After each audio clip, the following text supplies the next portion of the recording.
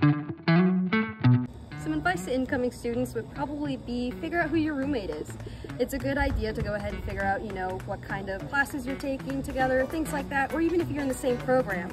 It's good to build a relationship with them before you get started so that you know for a fact that you want them to continue to be your roommate. And be open to some changes. Coming here, you might want to start out as an equine major, but then you find out you really just want to be a vet tech. There's so many different opportunities to take here. So, take what you can get. What advice could you give to incoming students? Get involved. I mean, I know it's tempting to sit in your room and just do nothing all day, but getting out there and doing something can really help your mental boost incredibly. And, meeting new friends, finding new interests, even clubs go on trips, gets you out of your room, gets you in the community and getting involved. What is some advice you could give to incoming students? One thing I'd say to incoming freshmen is take it day by day.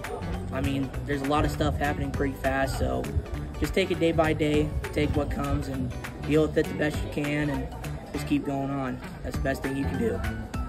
Thank you guys. Yep. What's some advice you could give to incoming students? I would just say, make plenty of friends, go out and, hang out with people, find a good group of people that are in the same, class as you are so you can find people to study with because it makes it a lot easier. What is some advice you could give to incoming freshmen? Don't sit in your room. Yeah, I'd say just get out, have a good time, but also make sure you study, but don't stay in your room all day. Okay. I'd say definitely show up to classes, because if not, we will fight.